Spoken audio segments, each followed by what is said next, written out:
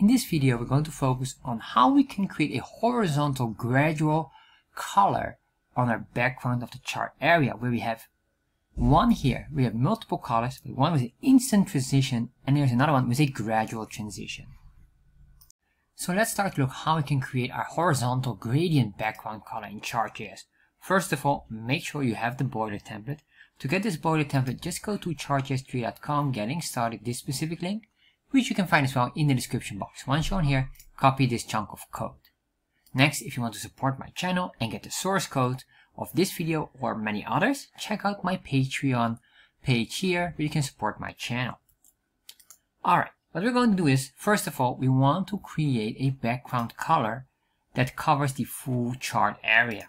To do this, I'm going to create a custom plugin. So in here, you have here the options. I'm going to say comma, and then what I'm going to say here, plugins, and put it in the bracket because we could have more than one plugin. And I'll say this will be our gradient background color or something like that.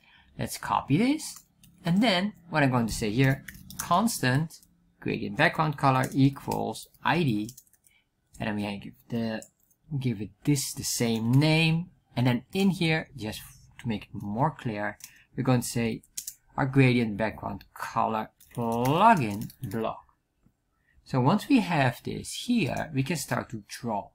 What I want to do is, first of all, I want to make sure we draw a background color here at the full chart area.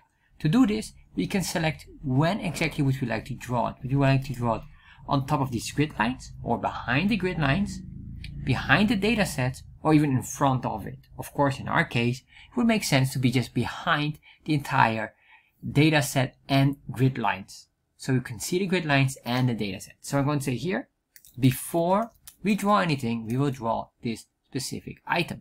So now what I want to say here, chart, arcs, and plugins. Then what I'm going to do in here is do an object destruction. If you don't understand an object destruction, I'm going to recommend you to check out my video in the description box, object destruction for Chart.js. So what I'm going to say here, constant equals, then chart, and then in here I'm going to get the CTX because I want to draw on the canvas, and next I want to have the chart area coordinates, which is the top, bottom, I guess the left, right, width, and height. We won't be using them all, but having them here now is just useful. So what I'm going to do here, first of all, is to draw a gray background color here, or something very light color. So I'm going to say here, CTX, to draw on the canvas, dot save, to say this is the starting point. And then I'm going to say CTX dot fill style, to give it a background color. And just to make it simple, I'll just grab one of those colors that we have here. Just for the sake of it, I'll just take this this color here maybe. I think that'll be fine. Put that in there. And then what I will do is make it a bit more lighter. So it will slightly be different compared to this color here. So then what I will say is ctx.fill rectangle, and this fill rectangle will give us the coordinates of our item, or basically the rectangle. So we say here the 0, or basically the first value, will be x coordinate, second one will be the y coordinate, the next will be the width, and finally the height. So since we have them all in here, we can easily coordinate or grab those. The x is the left coordinate because we want to start at the very left line here of the chart area. That's this line here. Then we have here the top, which is the top, and then we want to say how many pixels in width, which will be the width of the chart area, and finally how many pixels in height, which is the height. So if I save this, refresh, you can see here now we have this nice grayish background that doesn't overlap on our grid lines. So that's good. So we can see everything. Now what I want to do is I want to make it gradient. I want to start, for example, here gray, going here red, blue, or any other color. So let's start to look at that. How can we do this? Well, what we're going to do now is we're going to create here the following. I'm going to say enter, and I'm going to say here CTX, or not even CTX, I'm going to create a constant. This constant, I will give it the name gradient background. And then I will say here equal, and this will be the CTX dot create a linear gradient color.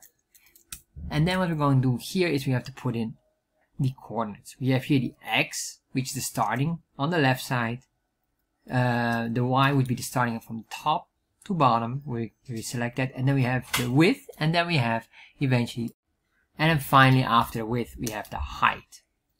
So what I really want to do, because I want to make it a linear gradient color from left to right, so a horizontal gradient color, I'm going to make sure that we are going to pinpoint the X and the width. This is the only one we need. The others are not necessary. So if you're wondering what is the starting point of this one, then here is just exactly the same as the left. Let's put it in here. And then we have here, what is the ending point would be the width. And then, do we want to go up or down, making it diagonal? In this case, no. So I'm going to put it like that. So once we did this, we're not really done, because it will not give any color yet. We need to now define the color. And once we have this here, this will become very important for the next part. So what I'm going to say here, the gradient. And then we're going to say a dot add color stop. And this here will define where do we start with the color and where will that color stop. Or more specifically, what is the starting point of the color. So we have here two values. The first value will be a 0 and the second value would be the color. So for now, I'll just get the color blue. And what does the 0 mean? The 0 means starting at 0%, meaning the starting point at whatever we specified here. So if we do this, and we want to have, for example, from blue we go to this grayish color, that will have a gradual effect. I can get another one, but then we have to specify where we want to end this. So for example, if I do 1, and remember the 0 means 0%, and which is the starting point of this.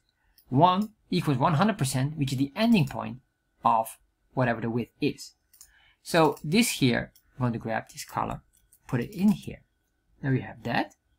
And now we have our color gradient. I'm going to copy this and replace our fill color with the gradient filler.